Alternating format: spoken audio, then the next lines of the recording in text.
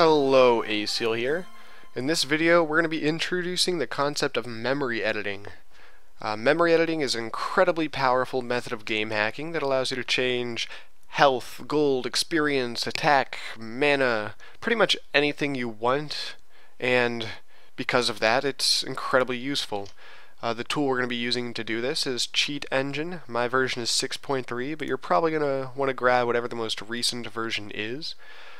The website is just cheatengine.org, but I can put a link in the description for those of you that are incredibly lazy. And what we're going to focus on today, this interface is incredibly overwhelming if you're new.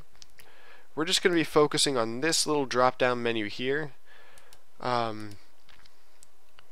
There's a lot of information in here, but we care about the byte, 2 bytes, 4 bytes, 8 bytes, float, and double. Now, I have a little chart here that kind of explains some things about those, but note that 1 byte is just byte.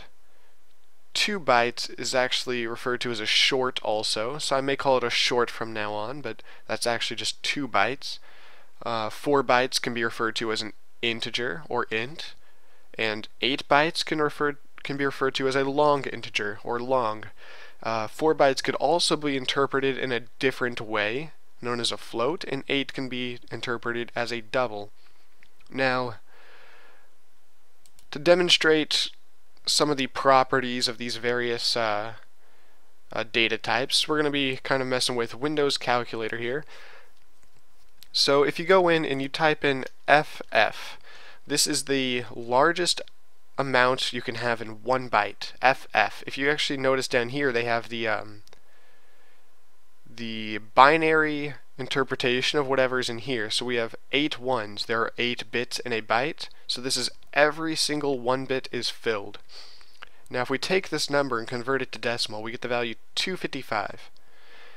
What this means is that a byte can carry the value from 0 to 255. And if we go into the scientific mode in our calculator, this is actually equal to 2 to the 8th minus 1. And the reason we do the minus 1 is because 0 is a number also. So the range isn't 1 to 256, it's 0 to 255, but there are 256 numbers total.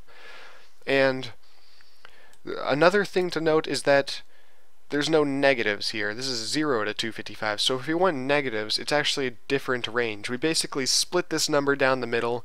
There's actually a slightly more complicated process that goes down, but it's basically instead of 0 to 2 to the 8th minus 1, we get 2 to the 7th, plus or minus this value, but actually the positive value is 1 less, and that's a product of, that's because of something called the 2's complement. You can Google that if you're interested, but it's not really worth knowing. Just know that if the value is signed, if you want it to be negative, then you're going to have to split the number into about half, and then you can have the plus or minus values on it. Now, the same deal kind of goes for the short. A short is 2 bytes, so if we put in 2 bytes of information, FF, you notice down here, 8 bits in a byte, we're using 16 bits, and we convert this to decimal, the range becomes 0 to about 65,535. Now again, if we wanted the signed version of that, and keep in mind, signed is the default when you're programming. You have to jump through some extra hoops to make it unsigned. So pretty much you can assume that every value in the game you're targeting is signed, meaning it's going to have half the range. So this is not going to be, a short will almost never have 0 to this value here. It'll probably have half of this. It'll be plus or minus this value. And we can step through this again for integer just to reinforce the concept here.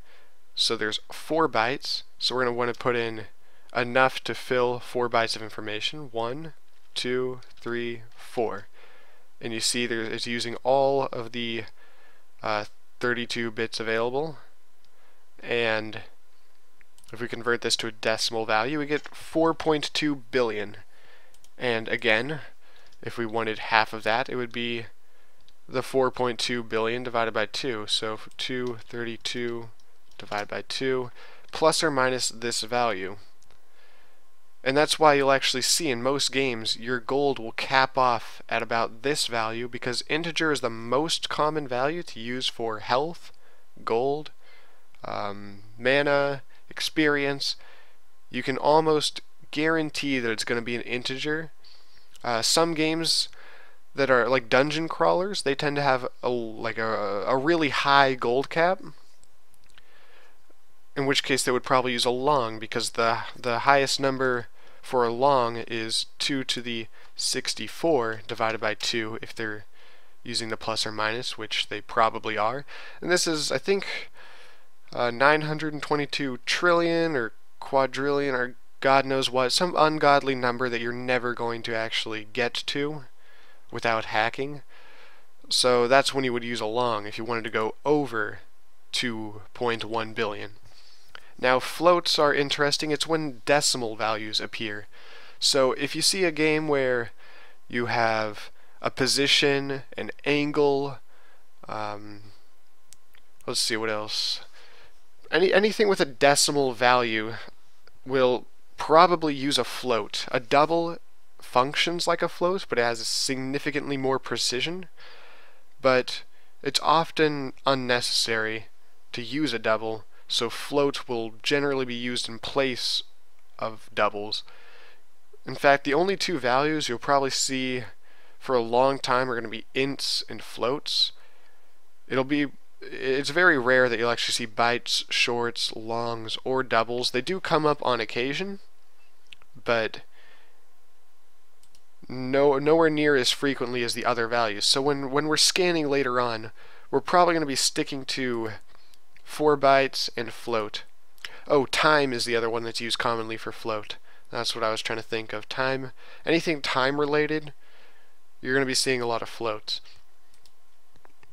So basically, you don't have to memorize the ranges, you don't have to memorize really too much from here. If there's anything you need to take away, it's how many bytes each of these types take up, and note that an integer, which is 4 bytes, and a float, which is also 4 bytes, are the two most common occurring values that come up. There's also something called a boolean, which is actually only 1 bit, but modern compilers actually store it using 4 bytes of data anyways, for no apparent reason.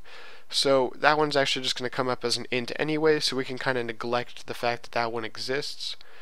But yeah, float, int, memorize those, memorize the bytes that each of these takes, and that'll make life a lot easier when we're scanning later. That's pretty much it for this video. We'll start actually getting into an example in the next one. Alright, thanks for watching, and farewell.